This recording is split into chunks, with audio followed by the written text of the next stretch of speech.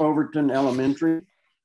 I am speaking to you from our ranch, which is in Roberts County, about 4 hours drive north of Overton Elementary in Lubbock, and about 40 miles south of Perryton, which is the town where I grew up. And I am in the library of a house that we moved into in July to replace the house that we lost in the wildfires of 2017. You might have read about that. It was at around this time of year, March the 6th, when there were 3 huge wildfires on the same day that burned over 1 million acres of land, and our ranch was in the path of one of them. So we're moved back into our house now, and I'm going to talk to you a little bit about the Ranch Life series, and then I'm going to leave a lot of time for y'all to ask questions. So we'll be talking mainly about this 4th book.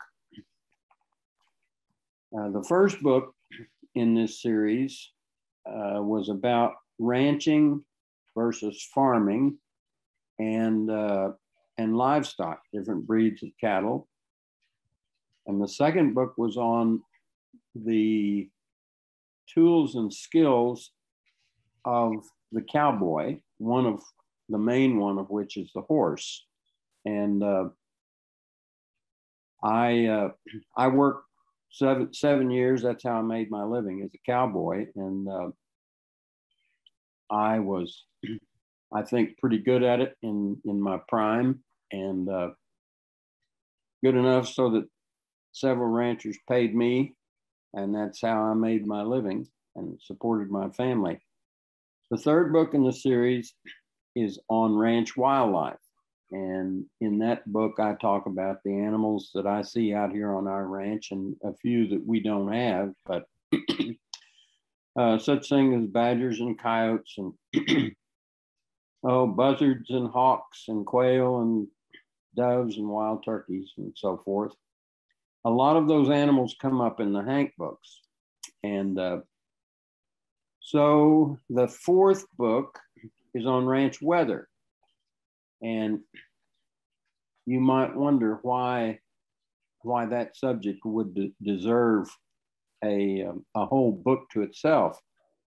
And the reason is that ranch life, ranchers and cowboys and their families are more exposed to weather than most people are. People who live in towns and cities have a certain immunity to weather, because a lot of them work inside, and they will say, get into their car in the garage in the morning and don't even have to scrape a windshield. And they drive out and go to the school or the place where they work, get out of the car and go inside. And so they're going from one protected environment into another. And of course, that is not possible in the ranching business. We're exposed to weather every day, and we live in a place that has very interesting weather. Lubbock and Perryton are both on, you're on the Llano Estacado, and we're a little bit north of that in what you might call the Southern Plains. But they're both flat country, and we have severe winters, and we can have pretty severe summers too.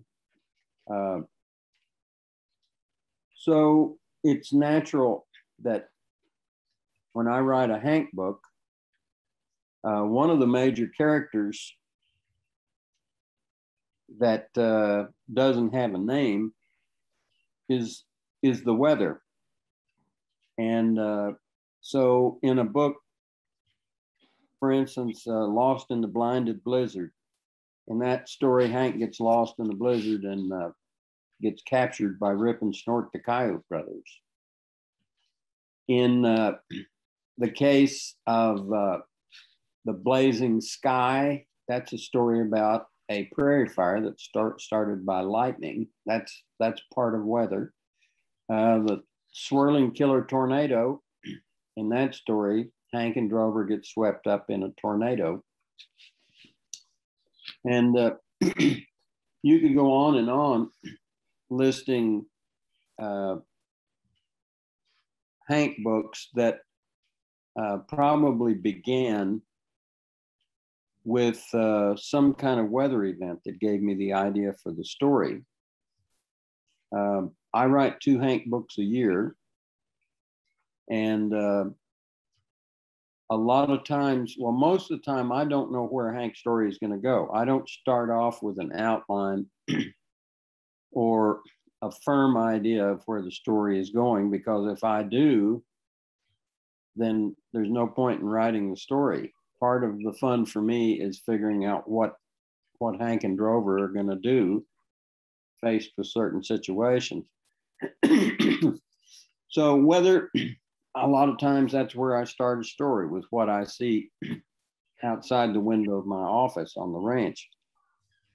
And to give you an idea of what that could be, you know, February was a very turbulent month for us, for you all as well as us. In that month, we had severe weather alerts for thunderstorms, hailstorms, tornadoes, wildfires, a blizzard warning, and an Arctic cold front.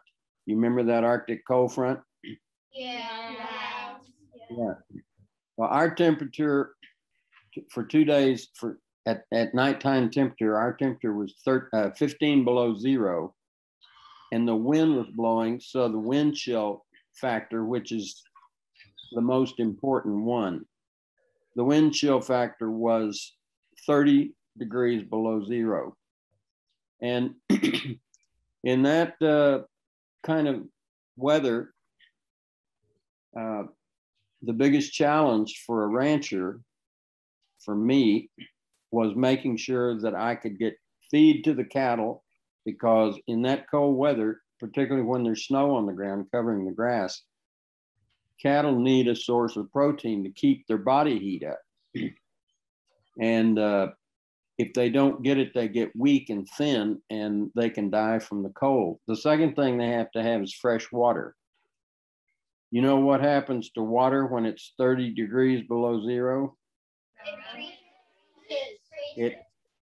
It freezes. And the second or third day of that cold spell, my son Mark came up from Amarillo to help me, because just feeding cattle was difficult. It was also dangerous, because machinery tends to stop working when it's that cold. Tires can blow out, motors can stop working, wheel bearings can freeze up. And if I'm out there by myself feeding cattle 2 miles from the house and my pickup quits on me, I don't want to call Chris and have her come out and find me. So I'd probably try to walk back to the house. And that's not a smart thing to do when it's that cold. So my son Mark came, and we fed with 2 pickups, so that if one quit working, we would have the other one to get back home in. The next problem was chopping the ice, and it got so thick.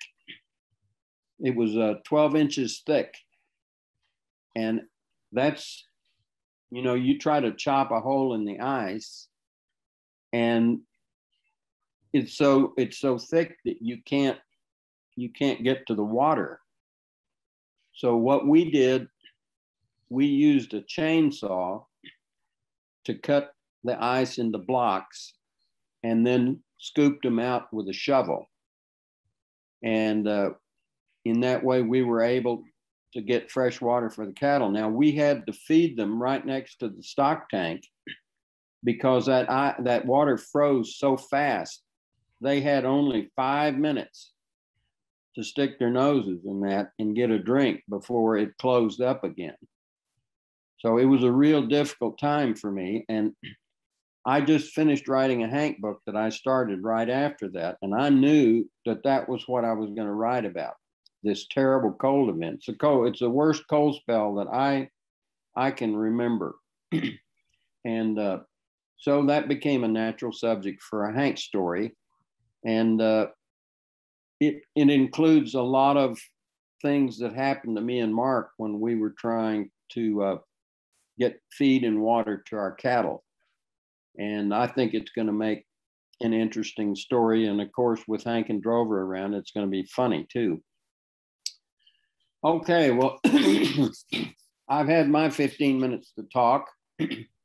And so let's start on questions from you all. No, remember, I'm thinking, do you want them to come stand in a certain spot? Okay, so for as long as I can hear them, that won't be necessary. Okay. Aubrey, question. What breed is Hank? What breed is Hank? Well, he tells us that he's a top of the line blue ribbon cow dog. But if you look at the drawings, he doesn't look like a top of the line blue ribbon cow dog. He looks like a mutt. And so I think my interpretation is that Hank is a mutt who wants you to believe that he's some kind of blue blood cow dog.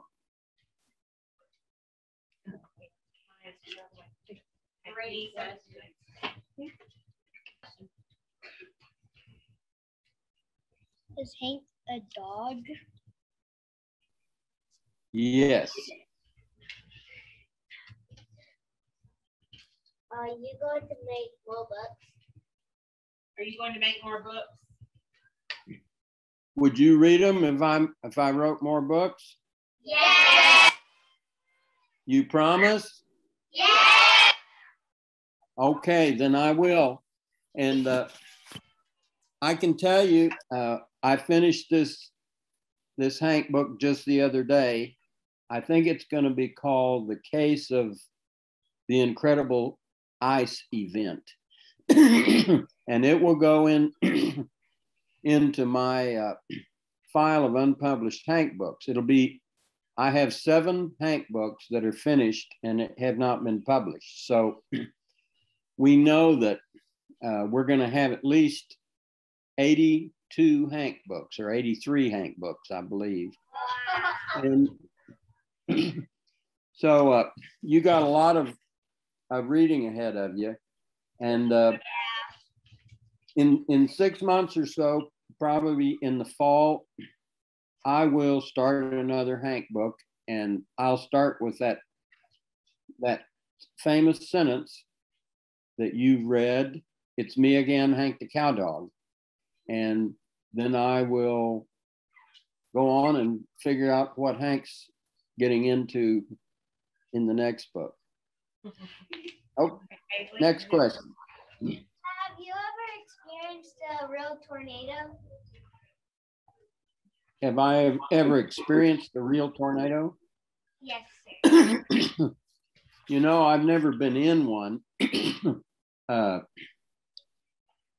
I guess when I was a kid, I was at a Boy Scout meeting when a tornado, I was at the school in Perryton, and a tornado went pretty close and hit the football stadium. And several people were killed in that tornado, but I didn't actually see it. It was after dark and I was in the gymnasium. So I was in Lubbock. I know you all don't remember the big tornado that hit Lubbock. It was decades ago in the 70s, I think. I was in Lubbock right after that tornado went through there, and boy, it was really caused a lot of damage. We live in a canyon, and I've been told by old timers that a tornado has never hit these canyons in the Canadian River Valley. They'll go right over the top of them. And so we may be safe where we live. I hope we don't ever have to find out for sure. Adrian, you're next. Have you, what is the worst weather that you experienced on the ranch? Well, of course, we went through a drought in 2011 through 2014, which was, that was 3 years. That's the longest bad weather I ever went through. And it was very disheartening to see this ranch when it was in such a sad condition. And, a lot of the birds left, wild turkeys left and haven't really come back since then. That was very difficult. The wildfires of 2017 were extremely destructive. We lost about 90% of the grass on this ranch, and of course our house and my writing office. We lost a dog and a horse and a few head of cattle. I don't know how any of the cattle survived. It was a very bad storm, and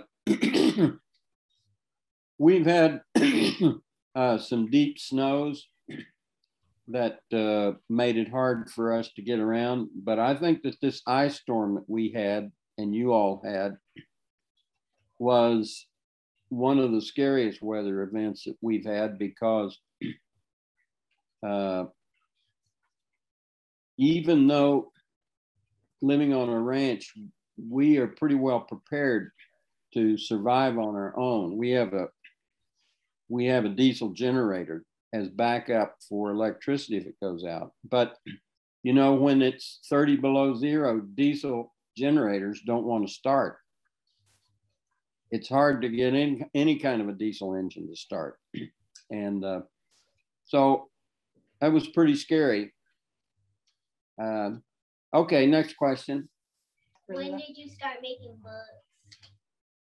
When did you start writing? Well, I didn't write anything when I was your age.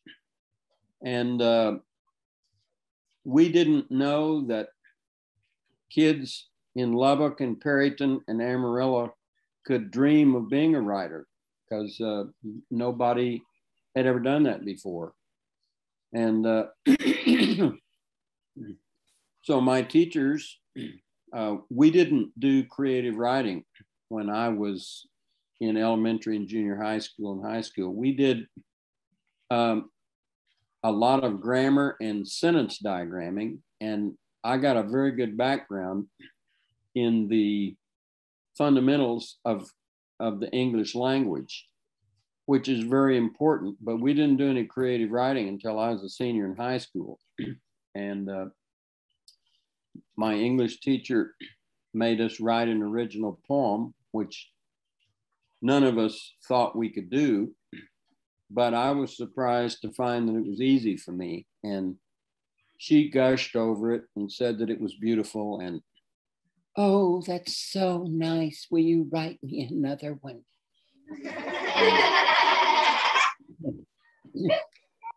Her name was Mrs. Love.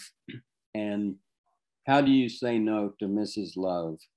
So I started writing poems for Mrs. Love, and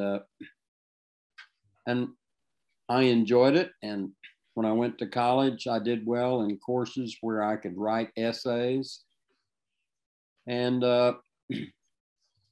eventually I took a course in writing short stories and novels and started thinking about myself as a writer. I particularly did that. I got serious about it when I was 23 years old. Something really momentous happened in my life. I married a woman with high standards. And she expected me to do something with my life. And so I started writing every day. And that's what professional writers do, whether they feel like it or not. Okay, next question.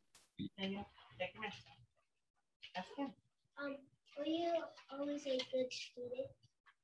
Were you always a good student? Yes. Oh, of course.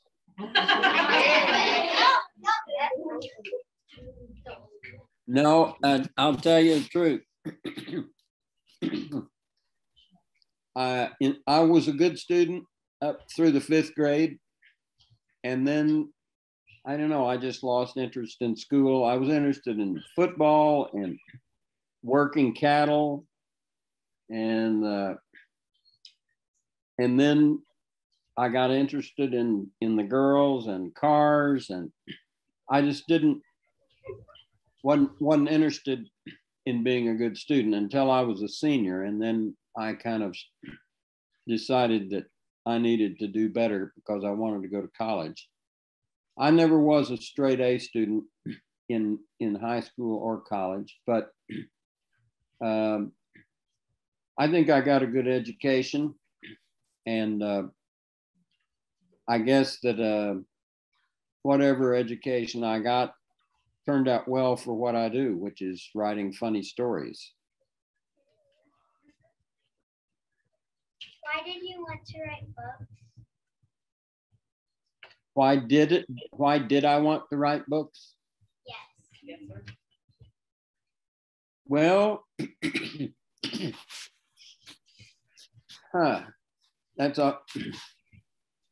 it's hard to remember. It didn't, when I was a kid, I wanted to be a cowboy and a rancher and a missionary and a lawyer and a politician, but I never thought about being a writer. And so I didn't ever think much about writing books. I just kind of worked into it slowly. I started writing essays in my history classes, and then I wrote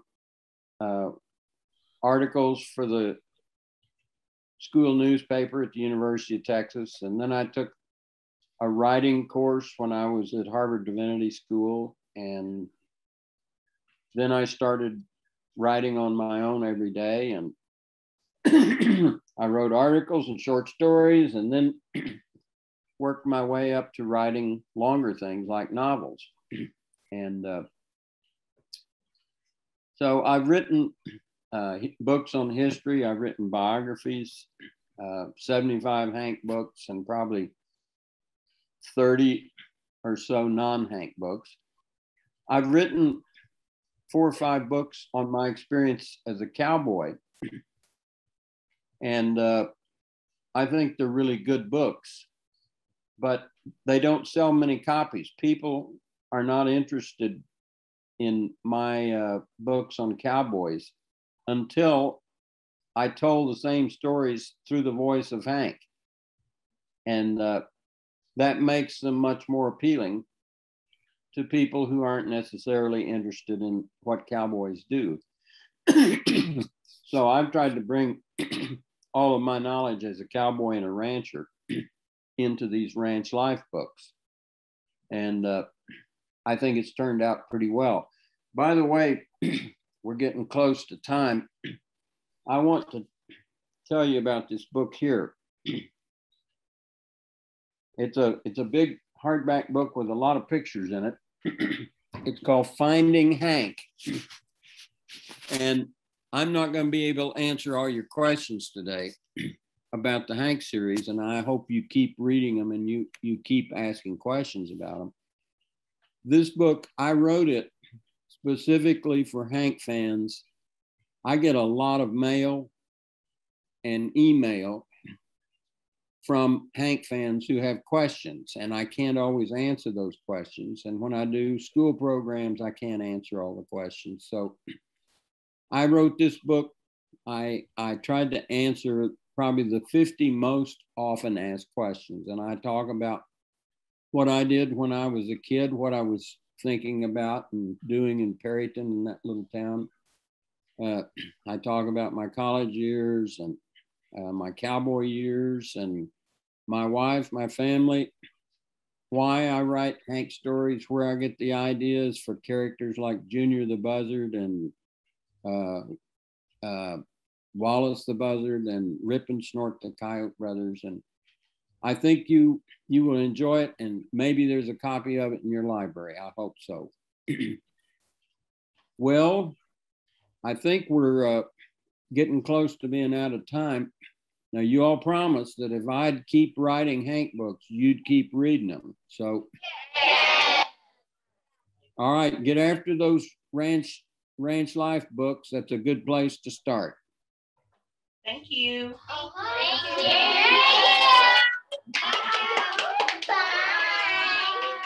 All right, Bye. you guys. Thank you so much for joining Mr. Erickson and the National Ranching Heritage Center. Don't forget to come out and see us. We're on the campus of Texas Tech, and our museum's open 7 days a week, where you can see how cowboys lived and worked every day of the year. Thank you guys for joining us. I'm going to end this meeting for everyone, and I hope you guys have a happy Easter. Thank You you. too.